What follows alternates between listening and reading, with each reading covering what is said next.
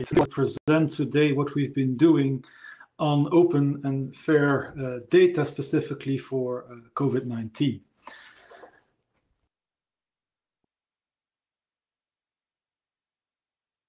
So within Elixir Belgium, we've spent the last year quite some time on improving the fairness and the openness of COVID-19 data, and we did this in the context of Elixir. And I'm head of node for Elixir Belgium.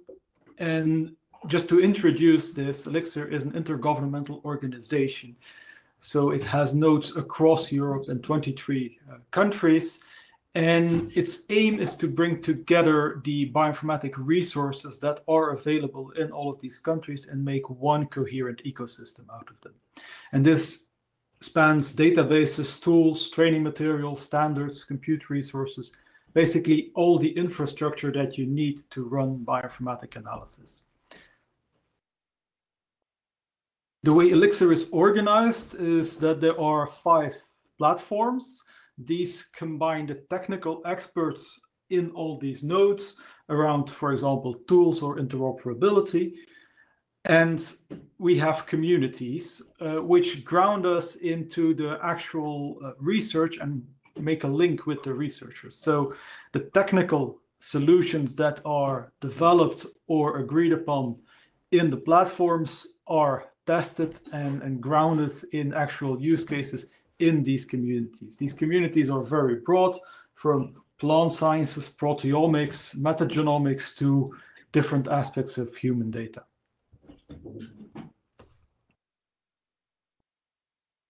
To make the data actually open and fair, Elixir has many different ways, and doing this is really the reason why Elixir exists.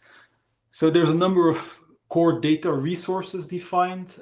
These are services such as, for example, UniProt or EuroPMC, which would severely affect the majority of life science researchers if they would disappear.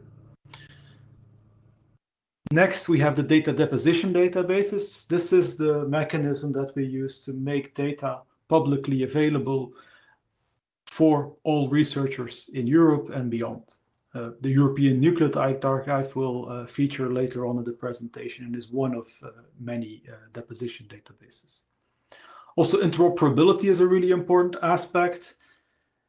We have a list of recommended interoperability resources. These are services that provide added value or registries to improve the interoperability across all of these bioinformatic resources. Fairsharing.org is one prominent example there. And there's a number of other registries to collect softwares and biotools, workflows in workflowhub.eu. We'll talk about that later on, but also containers, training materials, and the standards that I already mentioned. So Elixir really tries to bring all of this together and make this as fluent and seamless as possible for researchers to work with. Then switching gears towards what the COVID-19 data platform is. About a year ago, the European Commission, together with EBI, the European Bioinformatics Institute, started this project, the European COVID-19 data platform, to gather relevant data on COVID to facilitate research on those data and try to get us out of this pandemic as soon as possible. This is grown to an elaborate collaboration across Europe and beyond. This works together with the national infrastructures, because not all data can be shared publicly in a central repository. This works together closely with the European research infrastructures. Elixir is coordinating this, but also many other life science research infrastructures are involved, for example, on clinical trials or biobanking.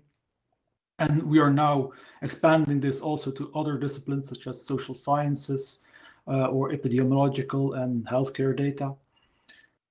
And also this links to the global initiatives. Everywhere in the world, things are happening. So we are also making sure that this aligns with what's happening there. And all of this together allows us to accelerate COVID-19 research by making data available and accessible to researchers. We do this in a number of projects. We're specifically involved in the Elixir Converger on data management and EOSC Live around the analysis. The COVID data portal has a lot of different data types.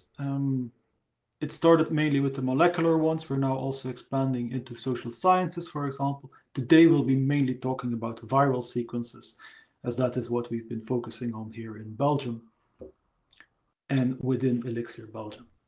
The focus of the presentation today will be how we can make data available into the COVID-19 data portal, and specifically ENA from Belgian research. And on the other hand, how we can use the data that's available there to analyze it through Galaxy and workflows that are publicly shared. And with that, I give the word to my colleague Miguel to take you into the submission of viral data.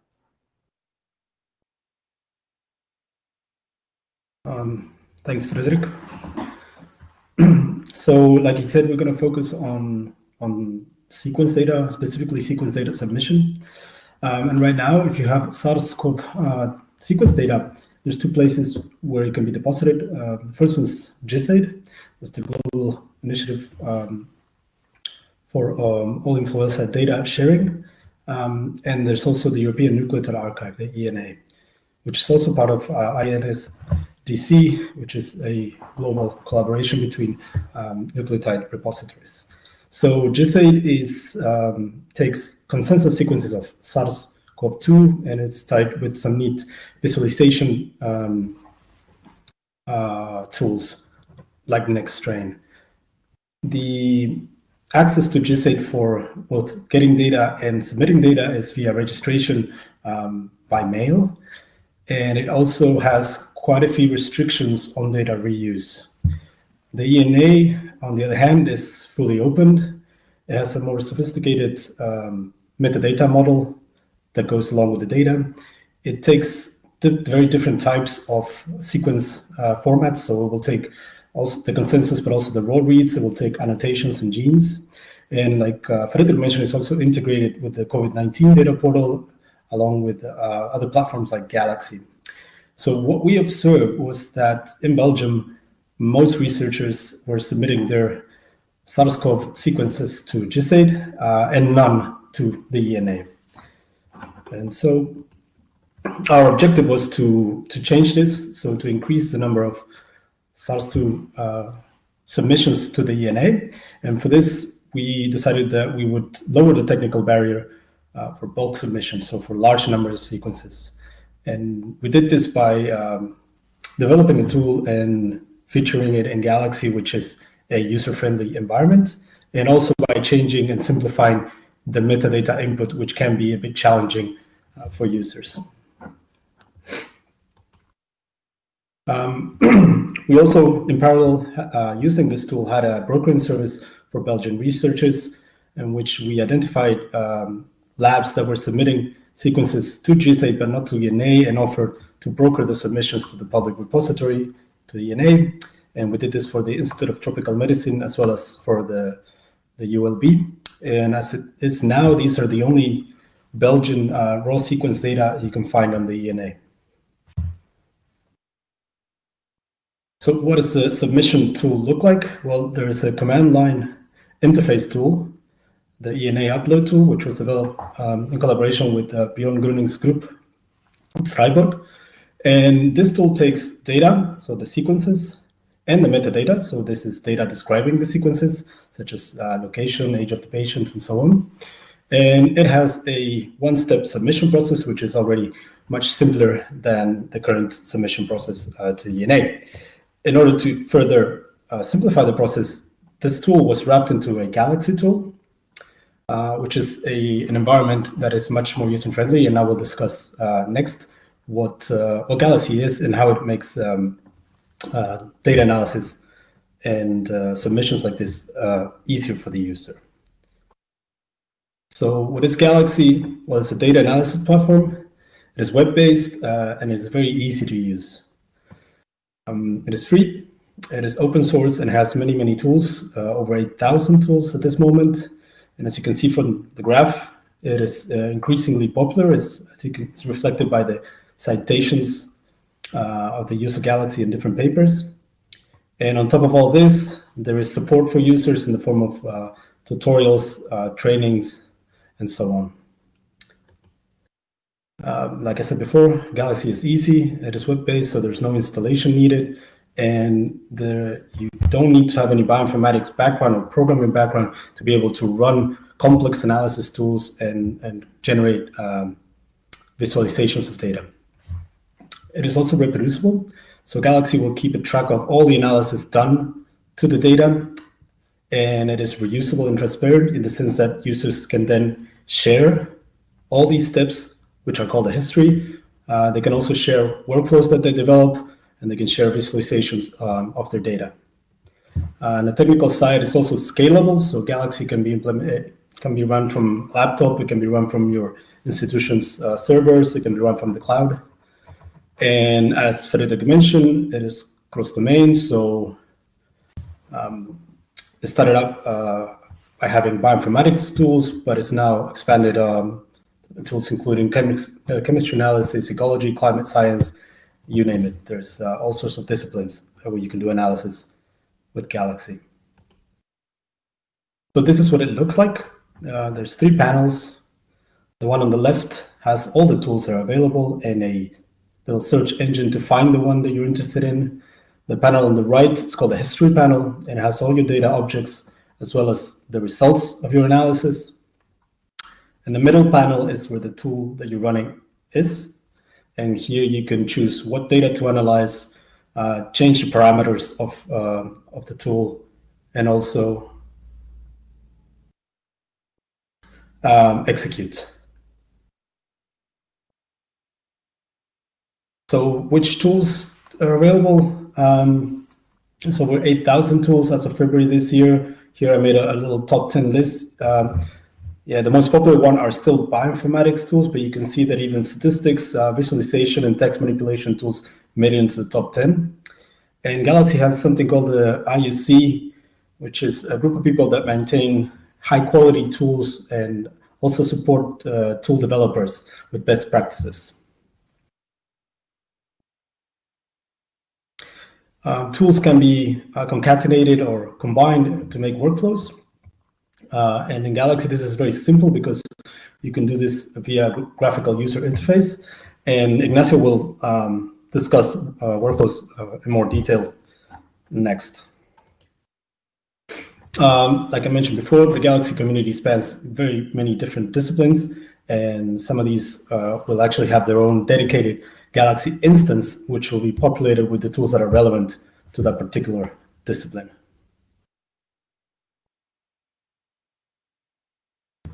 If you would like to use Galaxy, there's 3 main servers that you can access, public servers. We also, well, Ignacio looks after the Belgian Galaxy instance, usegalaxy.be.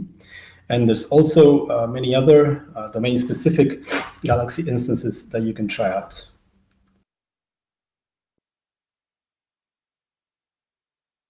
And the last thing is that there is support for users. There is something called the Galaxy Training Network, which has collected and developed tutorials and trainings covering, well, here's 21 topics, both for users and for Galaxy developers and administrators.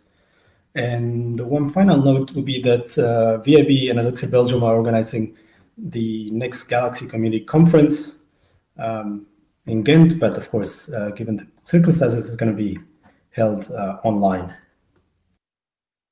And so now I pass on to Ignacio, who will discuss the use of Galaxy for COVID. Thank you, Miguel. So I take over from here. I'm going to talk about Galaxy-specific analysis for COVID data.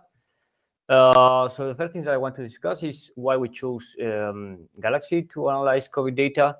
So for us, it was quite an easy decision because we have been using Galaxy for quite a long time. But if you look at it in a not subjective way, you can see that Galaxy is really a platform that is oriented towards analyzing open data.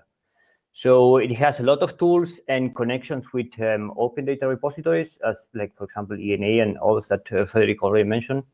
It's also quite user-friendly, and it's aimed towards biologists and people like from wet lab that have no idea about how to install a tool, how to install dependencies, but can really generate biological knowledge out of open data.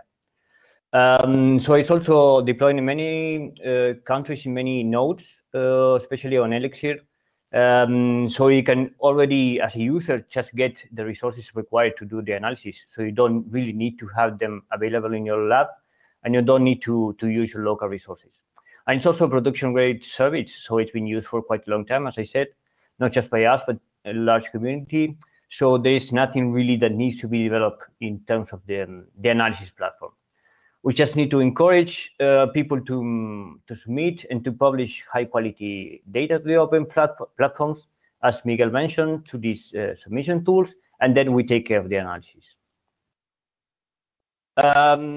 So as part of the community effort that Miguel mentioned before, since there are quite different type of communities in the Galaxy environment, as soon as the data start to flow last year at the start of the pandemic, the repositories started being populated with open data, and the community started developing different kind of workflows to analyze this. So this was kind of easy to do because we just created a single repository where it describes each of these workflows, and it acts as a repository for the workflows themselves. So anyone that just goes into COVID-19.galaxy project can access a description of what each of these workflows do. They're highly curated. They have a lot of versions, like evolving in time, and you can just export them and start using them with your own data or with other public data. So this is just an example of what things are deposited there. But as you can see, it goes from public data towards a really reporting workflow, reporting of what knowledge you extract from the analysis. So what's the idea of this? So the idea is that, shortly after the open data started to flow into the repositories, we quickly developed a lot of workflows that are publicly available. We put them in a repository, and everyone that has some biological knowledge and can take care of this, they can run it in those public instances. So what we mean with this, the key aspect of this, is that we are trying to demonstrate one of the big aspects of open data, and that is that it can really accelerate the development of knowledge using it. That is because we are using an open platform for data analysis, and that means that anyone can make analysis using it. So this is basically the idea that is explained in this paper. Okay, so I mentioned that we put everything in one repository, and we are sharing these workflows with the community. This is simple because we are focusing on one type of workflow, which is related with COVID-19 data analysis. But what if a researcher wants to do some kind of analysis related with other data sets and with other kind of analysis? And then this is a problematic we already knew beforehand, but it really accelerated, and it showed up during the pandemic because people started to want to do more and more analysis, and they wanted to search for workflows, and they wanted to look for workflows that were really high quality and they can reuse. So with this in mind, of course, this idea of creating a single repository is not going to escalate to create repositories for every kind of workflow and for every kind of situation. So with this in mind, we collaborated with other research groups to develop what I'm going to talk about, which is the workflow hub. So what's important about workflows? So if you look at publication, and if you even just go to conference and talk with other people, and they mention what they mean with the workflow and how did they actually achieve a biological analysis that is published, for example, you will see that a workflow can be anything. I mean, it can be from a bash script to a Galaxy workflow, and it can be put in different kind of repositories. Some people keep them in GitHub, that is at least open normally. They sometimes put it in special repos or local repositories. So it's really difficult to get an idea of what a workflow is. But nevertheless, workflows for us, and especially from what I mentioned before, it's clear that workflow contains a lot of knowledge on itself. And it's an object that it represents all the knowledge that the researchers obtain and collected to actually do the analysis. They definitely try different tools, they try different versions of the workflow, and in the end, they created the analysis using one specific version of it and one specific instance of a workflow. So for us, workflows are first-class objects. So we want to treat them like that, and we want to create an environment to use them and reuse them. So since workflows do have a lot of complex definitions, sometimes the definitions and the description are just in the context of a publication, and it's in a natural language, and it's difficult to extract, except if you read all the publication and all the details. And sometimes even the details are not really described in the publication. So we need a few things to actually treat the workflows as fair objects. And for this, we decided that we need two specific aspects. One is to, first of all, create or use a standard method that enables putting the workflow data, that is the data sets that represent the workflow, together with the metadata in a standard language that we can extract information out of it. And the second part is to actually have a kind of registry that also works as a search engine, that one, without knowledge of any repository or anything, can look based on the idea that one have or what you want to do, which kind of workflows you want, to search for workflows and to actually find them. So first of all, I will talk about ArrowCrate. ArrowCrate is a really lightweight approach for packaging the research data, in this case, a workflow instance, a workflow definition, together with the metadata. So for this, it uses two things. First, schema.org, which describes different types of assets. In this case, it will be a workflow instance, but it could be any kind of data sets. It could be external resources. It could be anything. Schema describes a structure for this, and it sets a language to describe this. And it also uses JSON-LD, which is a quite established method to make sense of linked data in the semantic web. So just to be clear, what it does is puts in a package, which could be just a directory, a folder, or a zip file. It puts the files that you want to put, which in this case will be workflow instances, and it includes together with it a metadata file, which is in this JSON-LD format.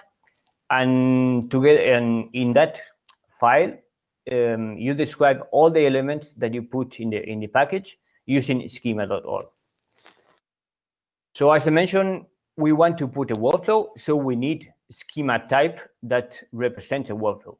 So for that, we extended the schema, and we by using the bioschema.org project, we extended the schema to have a specific type that represents a computational workflow. If you go to this link, you can see all the details that you need to fill to actually represent metadata related with the workflow. So you will see you have to define the inputs, the outputs, the creator, and so on. And once you have all these values and all these keywords related with the workflow, you have some metadata related with the workflow. The other thing that I mentioned we will be needed is, of course, a registry. So a registry collects all this metadata around workflows and lets you search for it. So the key aspect of this is, well, we are now treating workflows as fair objects. So we need identifiers and persistence around this. So we also, as I mentioned before, we have much richer metadata and packaging following community standards. So the description around the workflow, it's standardized. And also, of course, as I mentioned before, the researchers develop the workflow in time. So it can happen that the tools versions evolve. It can happen that the workflow itself evolve. So all this evolution and the steps in the life cycle of a workflow are also registered in this registry together with the provenance. And also what is important is we have a machine readable way to actually discover the workflows. So no matter what kind of workflow it is, you can always ask for it using the standard metadata independently of whether it's a Galaxy workflow, it's just a bash script, or it's using Apache Airflow or whatever kind of workflow management system. So the idea is the makers of the workflows actually submit the metadata associated with the workflow, and they keep track of it. It's important to know that it's not an execution format portal. It's just to keep track of instances and the metadata associated with it. So this is pretty much what you see if you enter the web page. The most important parts are, of course, how to search for workflows and how to contribute to a repository. If you search, well, of course you can contribute. It's open to anyone. Take into account that it's a beta release that was kind of accelerated last year, but any input is welcome. If you search for a workflow using any kind of keyword, you will see that an entry looks something like this. You have metadata information, for example, like the number of steps, the inputs and the outputs. You have metrics related with the website accession. And as I mentioned before, the packaging method and the standard method we use to put an instance of a workflow is arrow crate. So you can always export the arrow crate from the website. And there you will see what I mentioned before about the details of what kind of metadata is included in an arrow crate. As I mentioned before, it's not an execution platform, but of course, since you are collecting a lot of metadata, you can add some services on top of it. So for example, in this case, knowing that a workflow is of a type of Galaxy, you can link it to an execution platform, in this case, users.eu. So you just click on this button and you go to the execution platform and you can run it. Now it's the turn again from Miguel.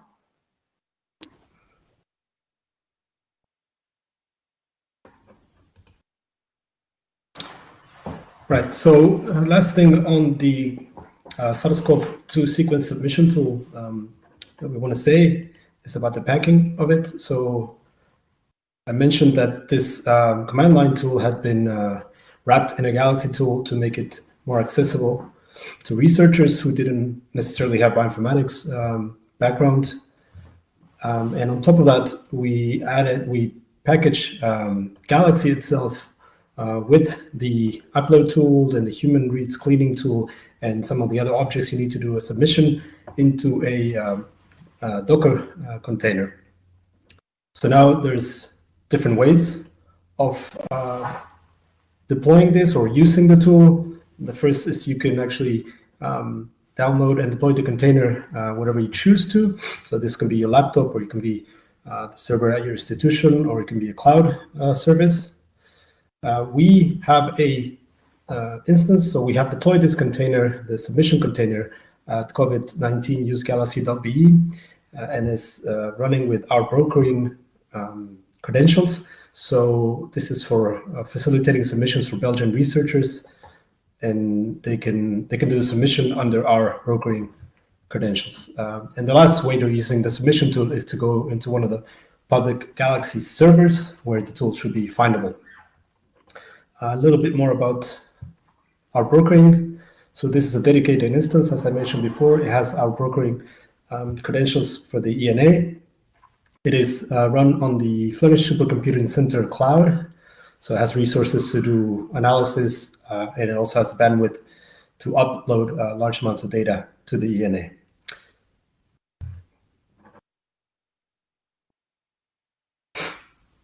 Yeah, if you choose to use this submission container, this is what you will get.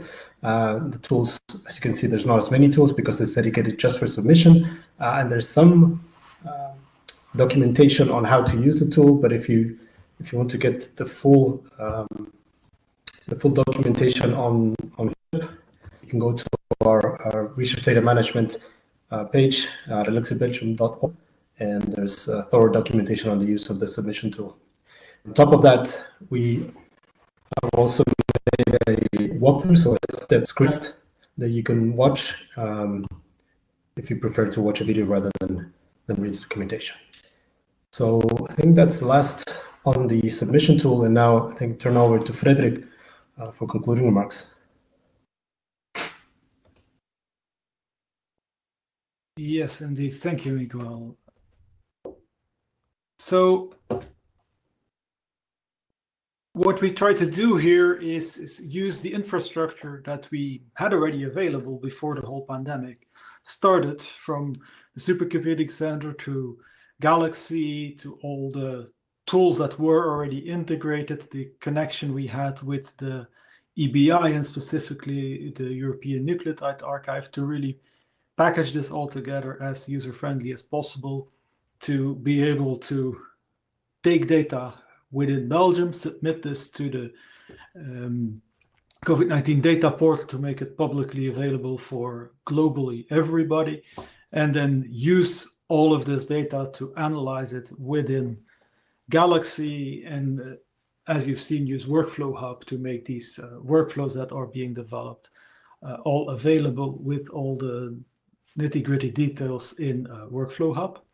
And this is being put forward as an exemplar implementation of the European Open Science Cloud. We're doing this in a global context, building on existing and open infrastructure. And I cannot stress hard enough that this existing open infrastructure was crucial to really make this happen, because we could leverage this and hit the ground running, so to speak. What do we plan for future work? We want to integrate a few more workflows into this submission container so we can accommodate the usual or the standard cases. We want to submit also the consensus sequences, so the assembled sequences, to ENA. And we started exploring to simultaneously submit to ENA and GIS8, as this is a practice that many labs already do. Towards the somewhat longer future, variant data is becoming more and more important, and we are working together with EBI on integrating that aspect too, so you can more easily compare which variant is found in the samples and how that evolves across Europe. And also we're looking to integrate these systems into data management platforms such as Verdum and Seek. Ultimately, all this work around COVID fits into the broader picture of a platform towards the future for pandemic or future pandemics with infectious diseases. So everything we learn here, everything we build here, is meant to build an integrated, sustainable health research and healthcare ecosystem. We've included here some references to all of the work that we've been doing. And finally, I want to thank our funders. Elixir is funded by FWO in Flanders, with also support of the Department of Economy, Science and Innovation. And specifically for the analysis part, we are involved in the EOSC Live project, which is a Horizon 2020 project. Due to this funding that was already in place, we've been able to switch the majority of the Elixir Belgium team very rapidly to focus on COVID. And I want to stress here also that this is a truly collaborative effort. You've seen some of the people that were involved talking today. We had a very nice collaboration with the Supercomputer Center that provides all the resources for Galaxy. We are closely working with the Galaxy team in Freiburg, with the people at EBI, to make all these links as efficient as possible. And beyond that, we're working really in a global community, and that has been a fantastic resource and a fantastic collaboration to make this all happen. We've done part of it, as we've shown, the data submission, and Workflow Hub was our main focus, but all the other pieces of the puzzle are being provided in collaboration with many partners. And with that, I want to thank you for your attention. And if you have any questions, you should be able to speak up through the system, or you can put them into the chat box. Of course, you can also reach out to us later on if you want. Yes, Frederik, it's correct that the people in the audience should be able to ask their questions out loud. But if they came into the session in listen-only mode, then you have to reconnect to the audio.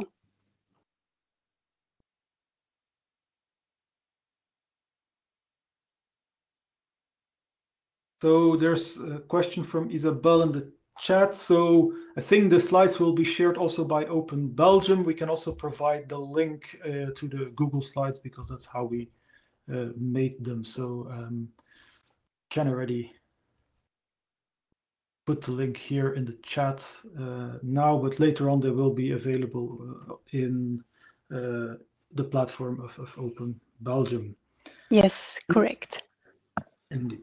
And so thanks, Ignacio, for putting the link. And then the second question is, how do you envision collaboration between Elixir at the EU level and the emergent European health data space?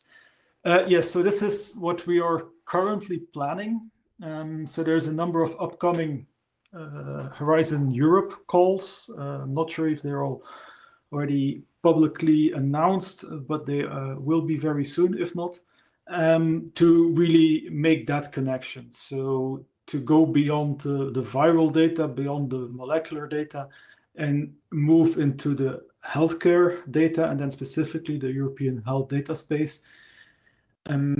These projects are being written as we speak to involve all the relevant partners across Europe, so to make sure that this data is being interlinked. The European health data space is in a relatively early phase, but I don't have the details yet because the projects are still being developed, but that's the next thing basically on the agenda to do.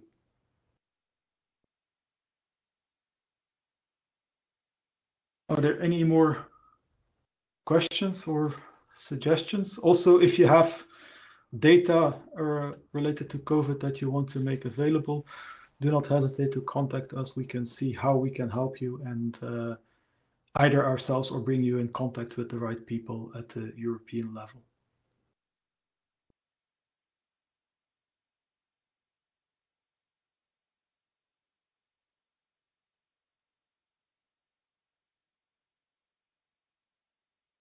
I don't see more questions at this point. So with that, I want to thank you for your attention, to Open Belgium for organizing this, and have a nice day and a nice week. Thank you. Thank you very much for the interesting session. I also wish you a very nice day.